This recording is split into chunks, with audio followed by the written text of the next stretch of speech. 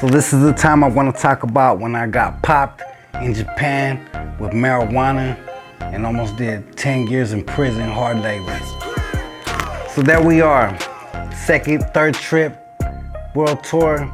We went to Beijing, we went to Brazil, we went to Chile. We're all over the map. Thing was popping, we're all over the map. Me and my homeboy Villain, we decided to dip out to Japan. I had just been there about a year earlier. You know, shout out to all my people in Japan, always showing love, always coming through, always showing support every time I touch down on the island. So, you know, here we are. I'm hopping out the plane, dipping through customs. I'm with an entourage of like 8 people, minimum.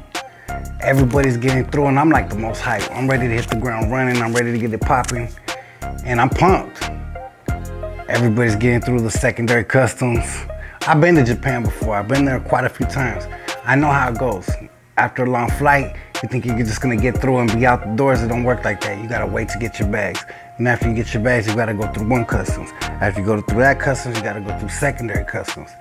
So here I am, you know, same routine like we always do. All my homies are getting past, boom, boom, boom. One pass, second pass, third pass, and they're all getting past, getting your bags in first customs. I'm sitting there waiting. I got one bag. I'm waiting on my second bag. So I'm excited, not thinking nothing of it. Posted up for about 5 minutes, and there's like the whole thing's just spinning where you collect your luggage and nothing. All of a sudden I see my bag pop up, boom, boom. I'm excited as hell. I'm like, hell yeah, there's my bag, grab it. We off, we're in Japan. I'm about to have the time of my life. Dipping out, I hit second or first customs, and I'm like, what's up? All excited, talking to the lady. And as she's looking at my ID and my passport, she looks up at me and I notice she's looking past me over each of my left and my right shoulder. And I just had a gut feeling right then and there. I turned around to the left and the right. It was about 6 or 7 custom agents, all officered out with their badges, the whole nine, hands on their guns, whatever they had.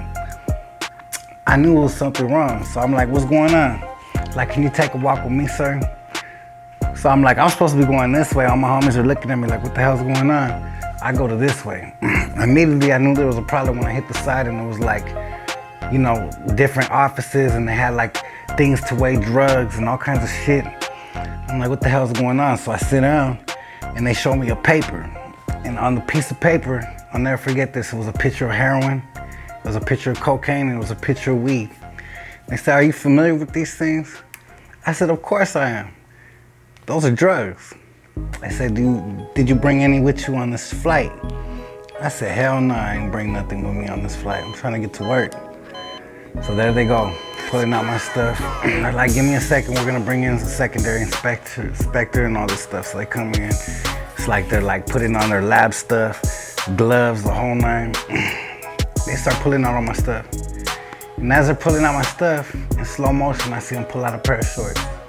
Now mind you, this was a pair of shorts that are one of my favorite pairs of shorts, got extra pockets on them. I was just at George Lopez's celebrity smoking pool party like 5 days before that, 7 days before that. And I was on my way to Japan and I snatched those shorts up and forgot to take them to the cleaner. I was like, man, I'll just wash them out there in Japan or some shit. One of my favorite pairs of shorts when I'm kicking it. Well, when I was at that party, you know, kicking it with all these people, I usually roll up to parties like that with 30, 40 joints in all my pockets. So I'm smoking with Matt Barnes. I'm smoking with the drummer from No Doubt. The homie David Ayer was posted up. I mean, we're just having good times. Cedric the Entertainer. Shit, I think we sung Happy Birthday to Anthony Anderson that day. I put one of my joints as a candle. I mean, we're just having a good time. Little did I think, 7 days later, I'll be in Japan, facing 10 years hard labor for forgetting one of those joints in my pocket. So there they go, they pull out the joint out of my pocket. And she's holding it up. And everybody in the room is making a big ass deal like they just found a diamond in my pocket. Like, I'm from California, a joint ain't shit. The cop will look at it like, get this shit out of here. These fools are looking at like, oh, and all they're talking all in their other language. You gotta mind me, I don't understand a word they're saying. And they're going off and they're talking all this shit like, yeah, you know. So she comes to me and she's like, we found drugs in your bag, drugs. Not weed, drugs. Mind you, Japan is a very conservative country, very respectful. You know, shout out to all the whole island, man. I got nothing but love and respect for that country. I would never bring weed, especially the people, out of respect to the people that brought me. Just out of respect, you know what I'm saying? I wouldn't want to mess nothing up, fuck up the money, mess up any of the show shit that I had going on. So I was really regretful that I forgot that joint. So I'm sitting there and they're like, hold on, we're gonna bring a translator. So the translator comes and they're like, you know, this is a very serious offense in our country. And they start talking about, you know, this is prison time and this doesn't even need to see a judge type of shit. It just goes straight to hard labor, and it was no joke.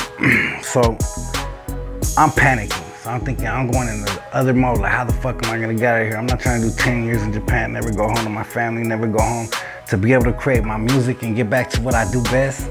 So I'm like, fuck, here I am, stuck in Japan. They're like, whose bag is this? It doesn't have your name on it. So I start playing the shit, that ain't my bag type shit. Little did I know it was my homeboy, that I came with Villain's bag. So now I start hearing them questioning my homeboy in the back, and I'm like, fuck, I can't do that to the homie, obviously. So I'm like, yo, that's his bag, but I got my shit in there. It's not actually his bag. They just switched the names of tags. It's my shit, it's my joint. Boom, the lady starts coming, talking all that shit. My homeboy is telling me that, you know, I didn't see any of this, but he's out there and he said that, you know, they make a couple phone calls. Now, being in Japan, you gotta be invited by important people.